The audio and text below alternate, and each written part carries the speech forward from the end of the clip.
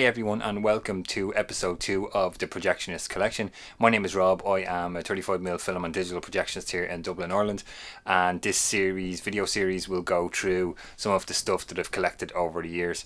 In this episode I wanted to talk about this small 8mm 16mm splicer that I got recently off eBay. Give me 1 second and let me just grab it off the shelf here. So this is the Muray CA816 automatic splicer. It says on the box. The box is pretty it's in pretty good shape. It's, you know, a couple of little bits and pieces here and there, but it's a nice box. What I thought was nice and pretty cool about this was the actual instruction booklet that comes inside. It's still actually with it, and there's some cool instructions on how to use this splicer. So this isn't a tape splicer, it would be kind of a cement, make cement joins. And here's the splicer itself. It's in really good condition. It does have some wear and tear on it, but it does look like it's pretty well looked after and not used very much. The bottom is virtually spotless. Pretty cool. This was just like to kind of add to the collection here on the shelf behind me, and as you can see, it's I never worked with 8 or 16mm, not yet anyway.